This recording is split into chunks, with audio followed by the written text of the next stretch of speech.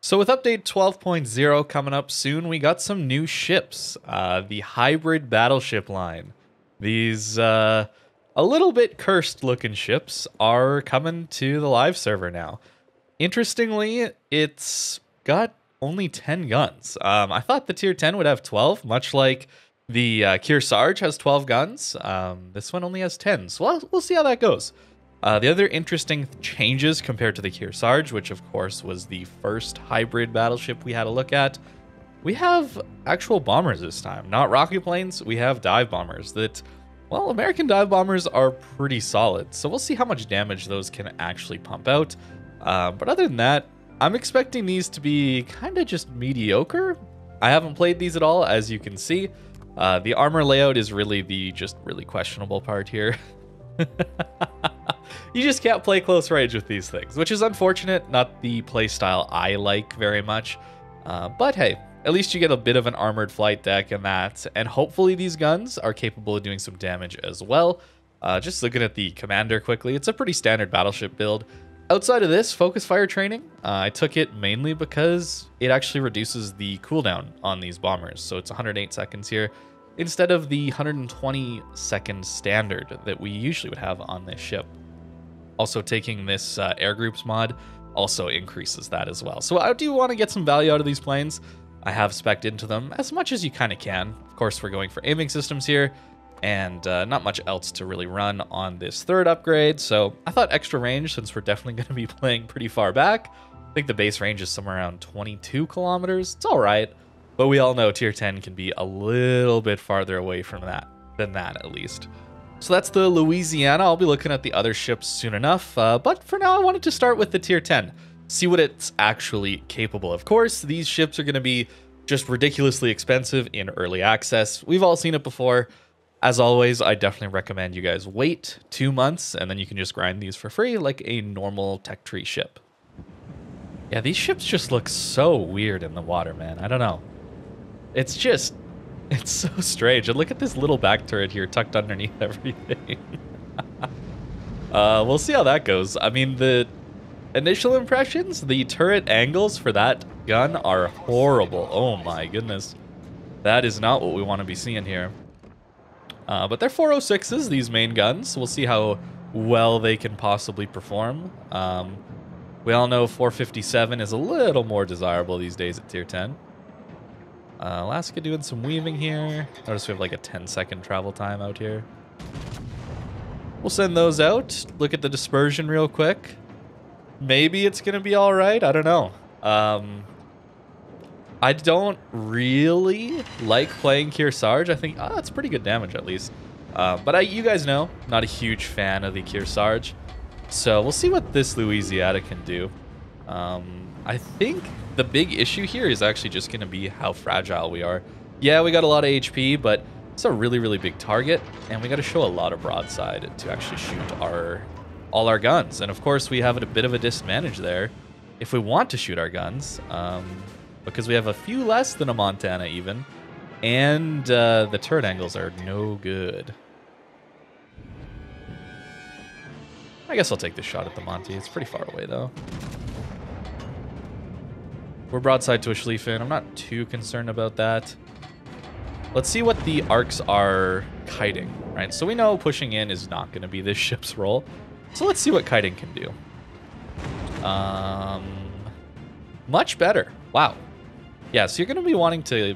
I mean, you're going to kite with this thing. This is how you're probably going to angle it so that you actually have a reasonable ability to not eat huge hits. I'm going to go after that Alaska, don't you worry. I wanted to get one more salvo out. Typically want to let my guns be fully on a reload, but we just don't have anything spotted, which is kind of unfortunate. All right, so there's a sub in the cap. We'll send those out. Let's see. Do they have the range? 12.5? Probably has the range to hit me. But yeah, we're playing passive. I think we all knew that that was going to happen. A bit of splash damage. Feels pretty good. I'm actually going to swap to... Oh, we're going to eat those now. Oh, whatever. Misplay slightly. It's not a huge deal. 16k to the GK superstructure. Poor guy. Alrighty. Let's see if we can't hit this Alaska pretty hard. Or maybe the GK, actually. GK's coming, looking like a good target. The ship is on fire. I changed my mind. Oh, I clicked a little too early. 5K? It's pretty good. Let's rip that. And then I guess we check and see if Alaska's burning. He's not burning, so we could actually relight him. So this is a tactic you can use in these hybrids, is swap over to your HE. It's actually pretty good, especially if you're lighting fires with these bombers. It's a pretty good tactic for farming damage, although we only got 2 hits there, so not a huge amount. And I'll swap back over to the AP. So that's why we're going to actually run the expert loader upgrade on the commander. Really useful for ships that want to use multiple ammo types. We're pretty slow to turn, although I was kind of on the border here. So that's probably why we're a little bit slow on the turn. 25 seconds till our bombers. They actually come up reasonably quick. 108 seconds. Like, I kind of thought, oh, you know, 2 minutes, that's a long time, but it's not actually that long to wait for these bombers, surprisingly. Let's see if we can get a big slap in here on the GK real quick. This should be where 406s are pretty good, right? This is where you don't really care about overmatch, you just want accuracy. And that's pretty accurate front salvo. 19K, feeling pretty good. We'll send another one in at this Alaska. This will be AP though. Ooh, the turret traverse though. You notice that? Alright, let's see. One more with the front guns, then we'll go in with the bombers. These are much more accurate guns than I thought they were going to be. It's 3, actually. 75K to start here, not bad.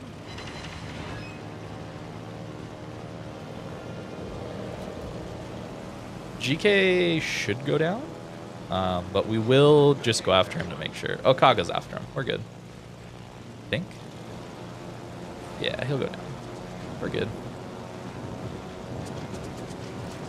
I think. We're definitely losing a lot of these planes. Here we go. That should be a decent drop. Yeah, not bad damage. It's alright. And the GK actually is living. He must have got a heal up.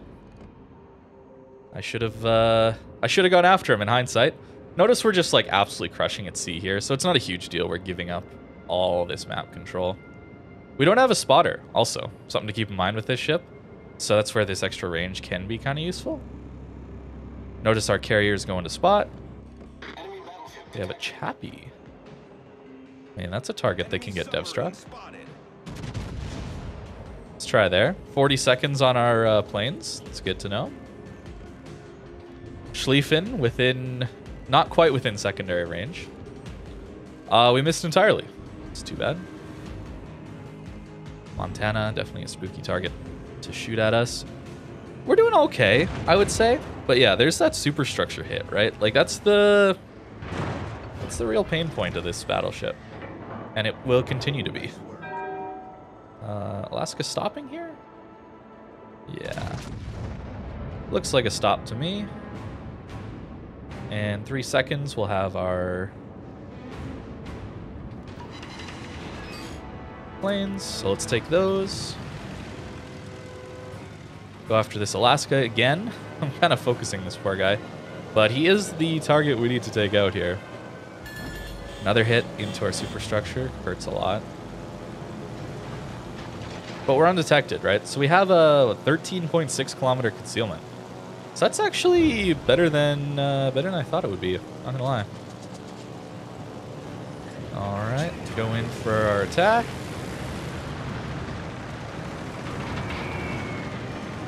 And it's pretty good. Double fire, 12K.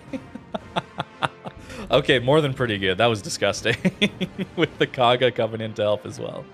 Yikes, poor guy. All right, on to the Schlieffen. Depending on how this AP salvo goes, we'll probably go to HE.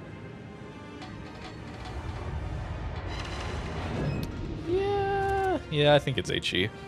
start the fires up. I know that the Schlieffen can deal with fires reasonably well, but I do want to be cooking with fires because then we can always just use our bombs to get more of those.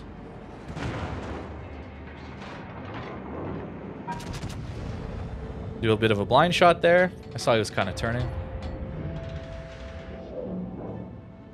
We don't want to kite too far away. The concern is that, well, we let the Schlieffen get in secondary range and kill us here, but also if we kite too far away, they just go up and kill all our forces at B. So we got to be a little bit careful. But it seems like Schlieffen's staying here. All right, get another HE salvo into him. Just like that. And then we're going to turn our ship so we make it around this island. And then go with the planes. 10,000 damage out of the HE there. It's no joke. This American HE is not bad. Might take a hit. Yeah. I'm not too... Honestly, maybe I should be more worried, but I'm not too worried about a Schlieffen until he gets in secondary range. All right. He's maneuvering now. So I guess here the weakness for me is that I'm just not as good with these kind of planes. Yeah, I kind of hit into his turrets there. But hey, we got another fire. Those are always nice to have. And while we're waiting for a shot on the Schlieffen again, we'll just go after Monty real quick. And if the Schlieffen's going to go broadside to us, I will swap. We do have a 16-second shell swap time where we can just do it for free. Doesn't look like he's quite wanting to go broadside yet. We're within secondary range now, so this is where Schlieffens get pretty scary. But he's low enough that we should be all right. Start up a heal. Swap back to the AP. Yeah, he's on 6,000, and he should be going down here. Actually, maybe not. We just need a few more hits from our teammates. There we go.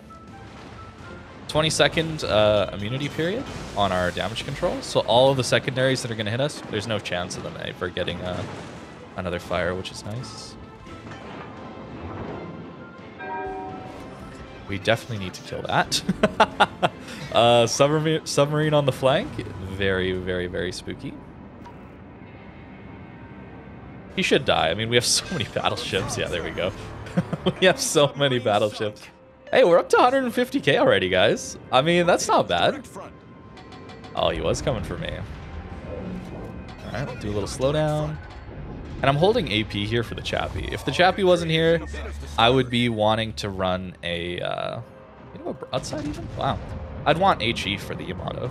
So we're actually going to swap over to the HE because I'm so confident that these guns will kill this Chappie, right? Yeah, first shell even. Damn, okay. All right, Louisiana. Are you kind of a good ship or something? Oh, unfortunately, he got the fire. One hit Citadel, one hit fire. I guess that's a fair trade. Kind of. All right, Mr. Yamato. Here's your HE salvo. And then here's your planes on the way. It's this is kind of good, honestly. Especially for like the meta where, oh, I didn't lead enough. That's bad. Especially for the meta here where we're wanting to play at the back and have impact from the back. I'm actually kind of low here. Do I need to recall and rep that? I don't think so. Not spotted. Unless Monty gets a big hit in here, I might actually die.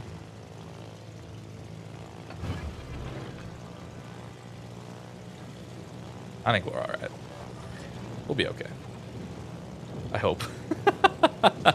Playing a little dangerously here with our HP.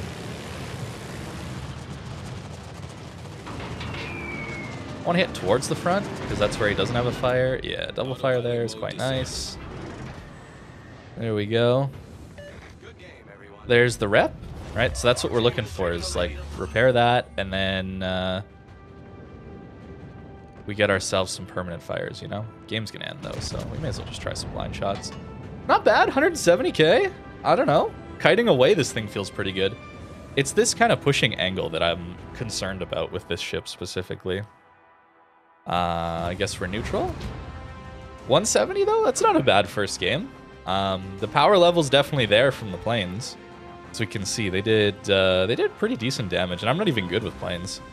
Could definitely get more out of that. And look at our fire damage. Yeah, like if we had been able to optimize our farming ability, we would have done so much more with the fires. So I'm all right with that. Honestly, this ship might be pretty good.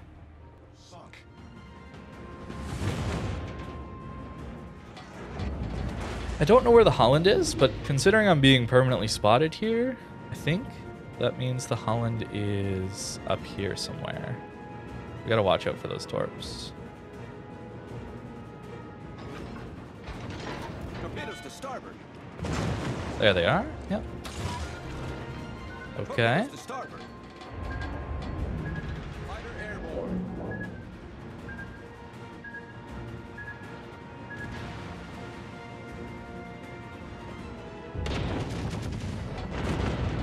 Ow. See, at close range, man, this thing just takes so much pain.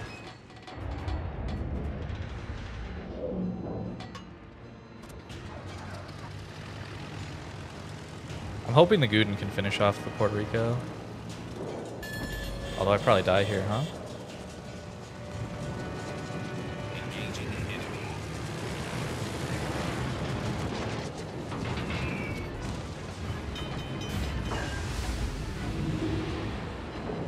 Fighter destroyed. All right, so we got the Puerto Rico. I die to him because our superstructure is so big. That is the issue, right? If you're in a position where you're pushed up too far, like I was this game, you're going to die very quickly in this ship. Also, keep in mind that there are some games where you have to push in. So it's not like it was just a misplay here to push in. There are certain matchups where, as a Battleship player, you can't just sit and spawn. You got to try and push in and make a play. So that's going to be the downside of the Louisianas for sure. Just like the Kearsarge, like you can't push in without taking those massive hits at any angle, right? Like you saw the Puerto Rico was just crushing me. And there's really not much you can do about it. So I guess that means for me, the Louisiana is a good, in fact, probably very strong tier 10 battleship that I don't really enjoy playing, or I don't think I'm going to enjoy playing it. It's that weakness, that close range stuff that I want to be able to do, even if I don't have the best ship suited for it, right? Like maybe I'm not in a Schlieffen, for example, but I still want to be able to do that and be reasonably comfortable in making those more aggressive plays. And Louisiana, it's not going to do that. It's a little better than Kearsarge, right? Like this is at least kind of armored, but yeah, it's just going to take so much damage at close range. 406s are a bit of a weakness, certainly as well. You don't even have as many as a Montana does, so that means you just have to get value out of the planes. And it's really not hard to. Even someone like me who sucks with planes was still able to do some decent damage with them. Yeah, it's going to be a reasonably strong ship, especially in those long duration games that really happen some of the time in World of Warships, the ones where you can just sit it back at range and farm for 15 minutes, something like that. They're going to be very, very good in that scenario. But it's just that close range stuff that I would have some concerns about. But that's the first impressions of the Louisiana. Let me know what you think in the comments down below. You're going to see much more of this ship and a few of the others that are releasing in the upcoming update as I play them more. And hopefully I get some good games to show you guys. So thank you very much for watching, and I hope you have a great rest of your day.